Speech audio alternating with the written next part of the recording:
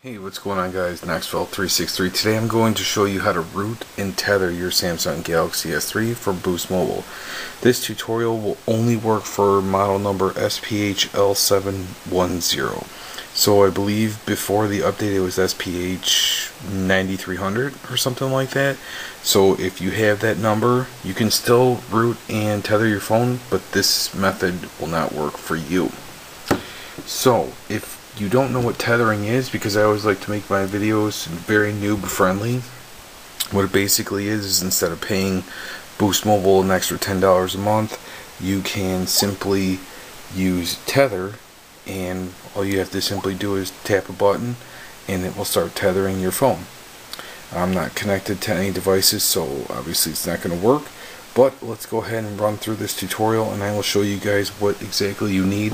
It's very easy, should only take maybe 10-15 minutes even for a beginner. Okay, so to start out, I would go ahead and take off the back of your phone so it just sits just like this, and have your USB cable ready. Just go ahead and plug it into your PC, don't plug it into your phone, and let's run. Now what's going to happen is I'm going to keep going back and forth from screen recording and not screen recording, so the volume will vary. So don't turn your volume up very high when I'm screen recording, because I have to use the crappy mic that's built in my laptop. So once again, if you have headphones on, do not turn up the volume really high. Alright, so now we are on our PC, so let's go ahead and click on the first link that I have in the description below. It'll bring you guys to this page right here. Now, step number one is you need to download specific things. You can pretty much ignore the Samsung drivers. What happens is, if you plug your phone into your PC, if it recognizes it, then you already have the drivers. So don't even worry about that. Now, the clockwork mod, you can ignore that. That will not work with this update that I was referring to. If you had the old one, this method would not work. You will need the Odin 3.04 and the root recovery from Zip. So now, if you scroll down just a little bit, here will be the page for the downloads. The Clockwork Mod Recovery, once again, ignore that. Samsung drivers, ignore that unless you need them. You will need this Odin 3.04 and the root from Recovery Zip. So these two files right here, you're going to need to download those. Also, what you will need to do is, if you scroll all the way down to the bottom, you will come up with this. Alright, and this guy right here, Wet Biker 7, he's the one that basically modified the instructions so that it would work with this new update. Click on this link right here, and now scroll down right here, so where you can see the Odin packages. Right here, this TouchWiz right here, the recovery mod file. This is what you need right here. So go ahead and click on this one right here, not Clockwork mod, but the TWRP recovery mod. You will need those. So those are everything that you will need. I will put a link in the description for this page right here, even though I shouldn't have to. Like I said, it's just all the way on the bottom, but I'll help you guys out, and I will put that in the description below. So now I will go ahead and cut this, and I will show you guys the next step. Okay, now that we have all of our necessary downloads, as you can see right here, I have placed them all on my desktop. You got the recovery file, you have the Team Epic root from recovery zip file, and then Odin 3 zip file. Go ahead and right click on here and hit extract so you can unzip that file onto your desktop. Now the next thing you want to do is go ahead and plug your phone into your PC. Go ahead and click on card, not on phone, on card. Double click. What we need to do is take this Team Epic root from recovery file, click and drag it so it says copy to root of storage. Go ahead and release it so it drags it and copies it onto your phone. Make sure it's on your phone. Here's my zip file right here, and we are finished with that section. Now what you want to go ahead and do is double click on this Odin file, and you want to run this as administrator. Once it's opened up, make sure it's recognizing your phone. If it is not, it'll look like this box right here. You want to make sure it's lit up blue and has these numbers in it. Your numbers may be different from mine. Very important, we want to uncheck auto reboot. Make sure that reset time is checked. Here on PDA, go ahead and click on this recovery. And now what you want to go ahead and do is power off your phone and leave it plugged in. Okay, now you want to put your phone into download mode. How you do that is you are going to need to hit the power, the home, and volume down, not up, down. So let's go ahead and do that. Now if your phone already starts, then all you can do is just simply pull the battery out, because remember, we already had the back off. Now all the screen's going to ask you is, it gives you all these warnings. Go ahead and click volume up, and now it'll bring you to this screen. This is what you want. Now I'm going to go back to the PC. Okay, so now that we have our phone in download mode, you should have that little Android guy that says downloading, do not turn off target on your screen. Once again, make sure that your phone is recognized. If it's still a grayed out box, then obviously you have a driver's issue or you did something wrong. Once we're at this point, let's go ahead and click start. It'll take less than 10 seconds. It'll say recovery, and then it'll go into pass. Okay?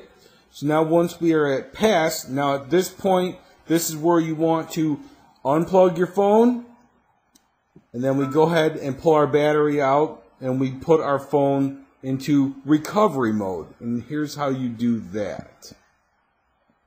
Okay, now we are back to the phone. You're going to see this screen. I understand it says downloading, do not turn off target. We're going to go ahead and pop the battery so the phone's back off and put it back in. Now this time what we're going to do is we're going to do the same thing, home button, power button, but this time we're going to do volume up.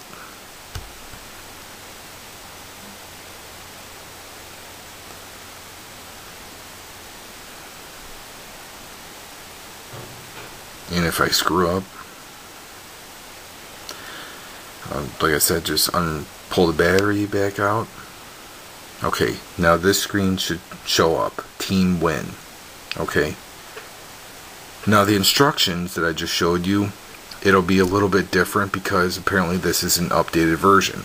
Now you don't need to use volume up and home button. Just hit install, and from your SD card we're going to scroll down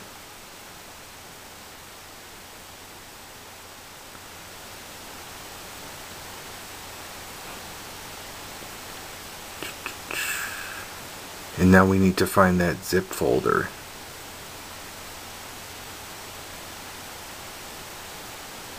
So give me a minute. Okay, external.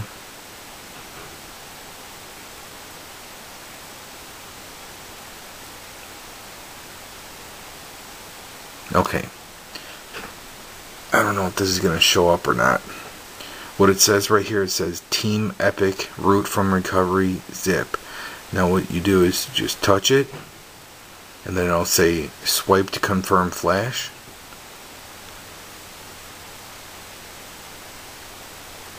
And it should say successful right here. Once you're finished, go ahead and click reboot system. Once again, if you're following the instructions on the computer, it's going to be a little bit different. Now once this finally reboots, now the biggest thing that you know, if you follow all these steps, you should have root no problem. But always check your applications to make sure that you have super user. If you do not have super user, then something went wrong. Now wait till it's done upgrading. Your phone will look the same exact way. You're not going to lose anything or anything along those lines, so don't be concerned.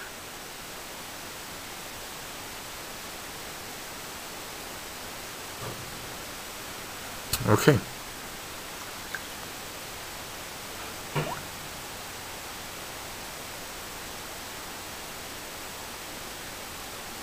Super user.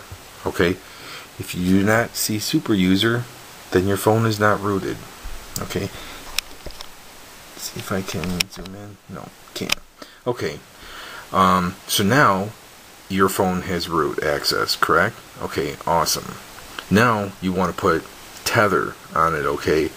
If you don't know what tethering is, it just enables you to use your 3G, 4G signal for other devices that you may have. So now I'm going to run you through another link and show you guys where to download the. Okay, so the last step of this whole process to get free Hotspot, aka Wi-Fi Tether, is go ahead and click on the third link in the description below, and it'll bring you this same page as I'm showing you guys right here. All you gotta do is click where it says use. Click this, it'll bring you to a 5-second ad. Once that is finished, you go ahead and click where it says skip ad right here up at the top. It'll bring you to another page where you need to wait an additional 10 more seconds, and then another little download button will appear. Go ahead and click download, save that file to your desktop. What it'll look like is this right here. It's a .apk file. What the file extension APK is, it's an Android application. So once we have that, go ahead and open up your phone once again.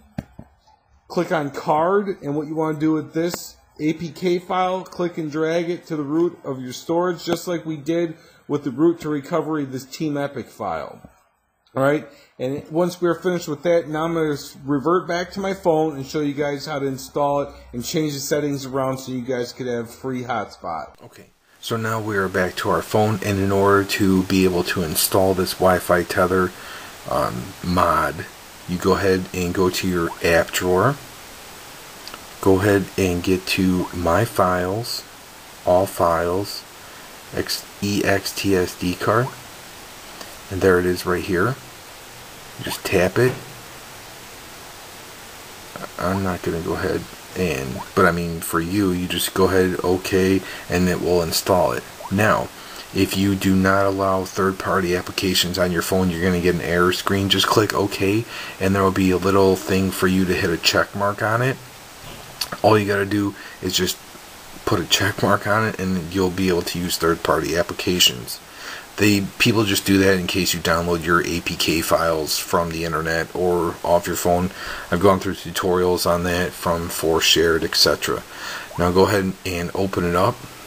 Now here's where things get a little bit different, and I will show you guys the settings that worked for me personally. Okay, so this guy's, the original author, his settings didn't work for me, so I'm going to show you the ones that worked.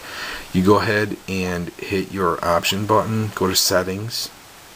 Now under change device profile, I have mine at Samsung Galaxy S3. For the method, put NETD-NDC master. I changed that one. And max client, put a check mark right here. Wi-Fi driver reload. Now the original author has it to use number 2. Didn't work. I used the first one. So Wi-Fi driver reload, I go ahead and put a check mark on the first one, not the second one. Some other options he put down is this clamping and routing fix. I believe those are already check marked. And everything else, that's it. So now if I go ahead and start Tether, you're going to see it turn yellow. So if I'm going to try and open up my Wi-Fi settings. Now when this screen pops up, go ahead and hit allow.